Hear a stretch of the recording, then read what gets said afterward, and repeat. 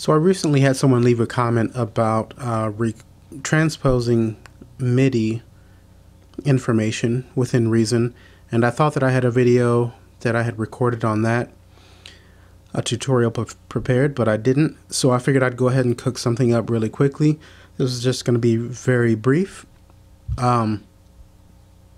So what I've got here in the sequencer is a audio clip and a MIDI clip, and when we select the audio clip by clicking once, you can see that we do have transpose available in the inspector up in the upper right hand corner.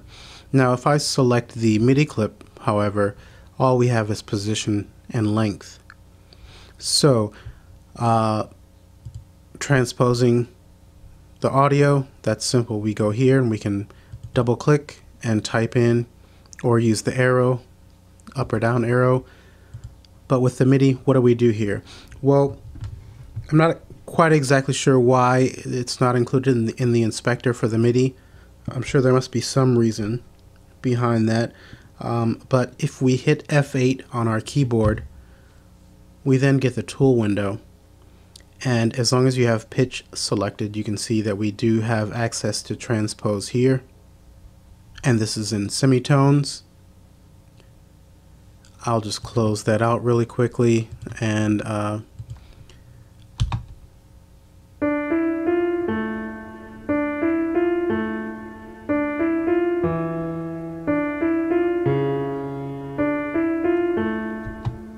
okay, so that's what we've got there. Now if while this is selected, F8 transpose, it's already on 12, and then I'll hit apply, start from the beginning, and let's see what that sounds like.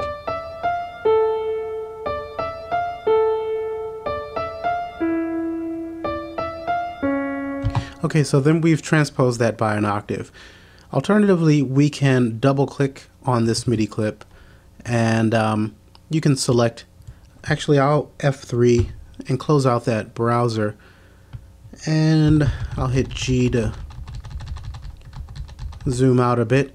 You can select individual MIDI notes, and as you can see we've got D4 as the note. You can use your up and down arrows to move individual notes. You can also select a group of notes and then transpose in this way as well. Of course, if you say double click on this, and if I put in C1, then it's going to move everything based on what that first note is. But this is yet another option that you have available to you. So I will Control Z, and the last option that you have is you can hold down Control on your keyboard and use your up and down arrow keys to move these up one note at a time.